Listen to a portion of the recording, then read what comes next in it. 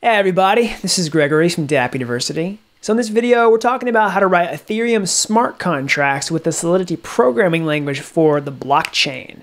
And we're talking about how to write functions in Solidity and how to work with events and some new changes in Solidity version 0.5 and a whole lot more. So let's go ahead and jump into this. But before we do that, be sure to subscribe to this channel if you haven't already and click the like button down below. That really helps these videos get found so that more people can learn how to build blockchain technology. Let's use the same My Contract example that we've been using throughout this tutorial series. And you don't necessarily have to have been following along with every video in this series. You can kind of just pick back up with this one probably. So yeah, let's go ahead and jump in and start programming. What I'm going to show you first is how to write a function that accepts Ether. So basically, like, how can we send Ether in when we call a function and do stuff with it? So I'll show you how to do that. First, we'll create a function called buy_token. Say buy_token. And this function is going to kind of emulate what happens in an ICO, like a crowd sale or a pre-sale or something like that on Ethereum, where you're buying ERC20 tokens. I'm not going to like code out an entire ERC20 token smart contract right here, or code out a crowd sale smart contract. I've got several other tutorials that show you how to code your own cryptocurrency on Ethereum with build an ERC20 token step by step and a real world crowd sale and things like that. So you can check out those other videos if you're interested. But what we're going to do is basically create this function called buy_token. It's going to simulate what happens. It's not going to do everything, but it'll at least give you an idea of how that works. So we'll call this, buy_token. And inside here, what we basically want to do is buy a token. And we also want to send Ether to the wallet. So what's going to happen is someone's going to call this function, and they're going to send Ether when they call this function. And when they do, we're going to issue them a token. And then the wallet is actually going to receive the Ether that they sent in when they call this function.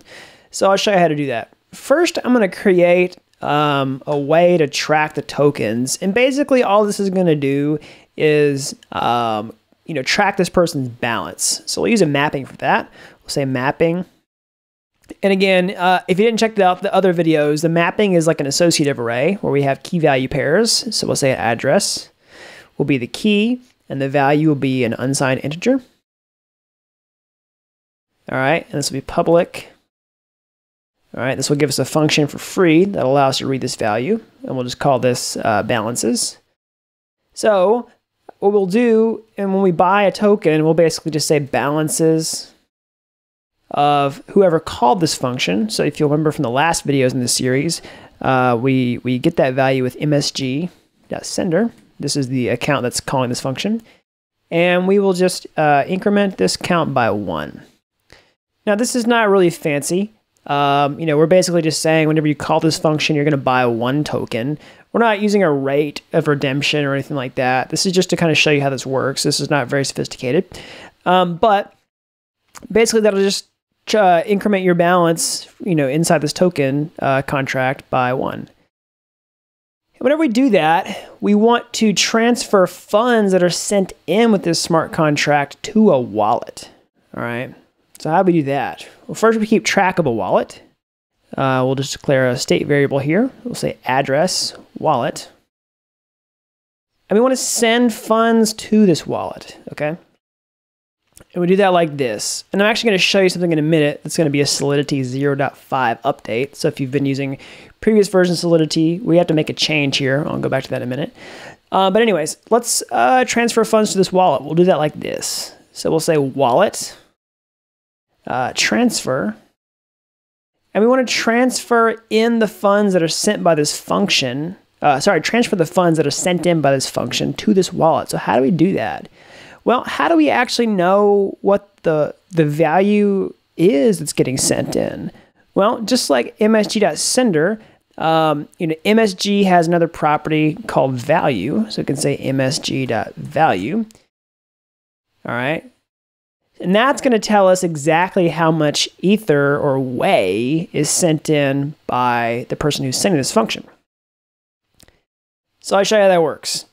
So what that's going to do is take the Ether that's sent in with this function call and transfer it to this wallet right here. Now this is not complete. There's a lot of things that actually need to change in order for this to work properly. You can see these X's over here, these compiler errors. So the first thing we need to do is set a wallet. Let's do that inside a constructor. We'll do that whenever we deploy the smart contract. So we'll say constructor. We'll say address, wallet. We'll say public. And we'll say wallet is just equal to the wallet we pass in. All right, so we're still getting errors. Now let's see what they are. The first thing we need to do in order to make this function accept Ether, well, actually first we need to make it public so that people can call it. We say public. All right. So now people will actually be able to call this function and send Ether in and stuff like that. And in order for this to accept Ether, we have to add another modifier here, which is payable. All right. And if we don't do that, this won't allow us to send Ether in with the transaction. So this is how we declare that this function will accept Ether, okay? Now here's a new Solidity update. It requires explicitness whenever you're declaring an address that can accept Ether inside of a smart contract. And we do that like this. We say address payable wallet, all right?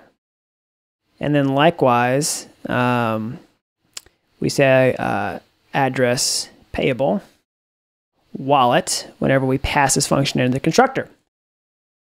All right, so that should be a working implementation of what we want to see. So let's deploy the smart contract and try it out. I will take one of these addresses, and we'll take the second address here in the list, and we'll use that as the wallet. We'll actually check its balance here in a second. So we'll deploy the smart contract. We need to pass in a wallet whenever we deploy. Just paste this in, click deploy. All right, looks like it was successful. Let's try to do the buy token function, okay? It's just gonna buy one token for us. So we'll make sure we've got the first account in the list selected. We'll buy token. All right, looks like it was successful. Let's check the balance of this. Oops, I actually pasted in the wrong address. Pasted in the second address. So let's try the balance again. All right, it's 1. All right, now all that did was actually transfer, all that did was buy a token. It didn't actually transfer Ether to the wallet, and that's what we want to show. So in order to send Ether in and actually transfer funds to the wallet, we would do that like this. We'd change this to Ether. I'm going to send 1 Ether in with this transaction whenever we call the buy tokens function. We'll do that from this account, and we'll click buy token. All right, boom. So let's check the balance again. All right, the balance is 2. Now, let's see what happened. We can see that the Ether value decreased here from 99.9 to 98.9. It actually took Ether out of our wallet because we sent it in with the transaction. And we can see that this second account on the list, which I used as the wallet whenever we deployed, has been credited with that Ether. So our smart contract worked. It actually sent, the value that we sent in with this to that account. All right, so the next thing I want to show you is how you can create basically a fallback function in Solidity. I guess is what it's called. At least that's what I've seen it called. I'm not sure what the official name is. But basically, it's going to be like a default function that you can wrap this in so that whenever you just send Ether to the smart contract, it executes a function. And you'll see that a lot in ICOs where they have an address posted and they say, hey, send Ether to that smart contract, and it'll actually buy the tokens for you. Now, this is just a kind of pseudocode implementation, again, of a purchase function. A real ICO functionality would be much more complex than this, but you get the idea. So to do this fallback function, we'll do like this. We'll just say function, all right, and we'll say external payable, and we'll just wrap this with the buy token function. All right. So here's a new modifier I don't think we've used yet, which is external. So that's different from public because public can be called, inside of our smart contract as well as outside, but external can only be called outside. So we don't want to call this, inside the smart contract somehow. So now if we just compile this again and deploy, I'm going to paste the wallet in here. Deploy. We'll see you have a new function just called fallback. And we can basically just do that like this. So we'll just send one Ether from account number 1, call the fallback, and it worked. We can see our account balance went down, this one up, and the balance of the first account should be 1. Yep, it's 1. So now I want to show you events inside of Solidity. So what do we use events for? So events are a way for external consumers to kind of listen for things that happen on a smart contract. So basically, external consumers can subscribe to events on a smart contract and wait for something to happen. So what we'll do inside of this buy token function, we'll actually trigger an event that lets anyone connected to the blockchain really to know that a token has been purchased from the smart contract if they were to listen for it. So I'll create an event like this. Do it up here. We'll say event purchase. And I'll just say, I'll break this line right here. Oops. I'll say address, a buyer. And I'll say uint 256 amount. Okay. So that's how we declare an event, just like that. And inside of this function, whenever the token is purchased, we'll trigger it. And we trigger the event like this. We say emit purchase, and we pass in the buyer, and we pass in the amount. So the buyer in this case is msg.sender, the account that's calling this function. And the value in this case is just 1, semicolon. All right, so there you go. Now, another thing you can do with these events, you can create an index like this, indexed, okay? And that will allow you to filter events that are only from certain buyers. So basically, like, if you wanted to only listen to events from the smart contract that, a certain person did, a certain account, or maybe even just you could subscribe based on a specific address. So I'll show you how that works. All right. Let's compile this and run it. I'm going to take the wallet, paste it in here, deploy. All right. Now we'll call the buy tokens function. We'll send in 1 Ether. Oops. All right, it worked. Now, how do we know the event worked? So we can look inside of this transaction here, see the log. And we can see right here, here's the log. And inside this log, we have some messages. And this basically is the event. We can see the buyer listed here and the amount. See the buyer was this address. And here's the amount. So what are events for really? There's 2 kind of main use cases for events. Because of the asynchronous nature of the blockchain, if you're building an application that if you're building an application that talks to the smart contract, you might call a function like buy token. Like if you're writing a JavaScript application, you might like call this function, and then your application would just know that you called this function, but you might want to actually wait for this to finish and execute, wait for this event to be emitted. So you can basically wait for that and subscribe to this event. And filter for only ones that are applicable to you.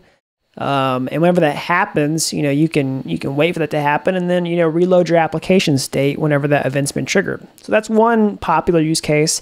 Another use case is you can get the entire event stream from a smart contract like this. So you could basically see all of the purchase events because they're listed in these logs. They're actually listed in the transactions. That are contained in the blocks of the blockchain. And that's a way to see all the purchases that have ever happened inside a smart contract like this. So that's all I got for today, guys. I hope you all enjoyed this video. Be sure to subscribe to the channel if you haven't already, and check out the other videos in the Solidity playlist. And I'll probably be doing a lot more after this. So again, hope you all like that. Until next time, thanks for watching Dapp University.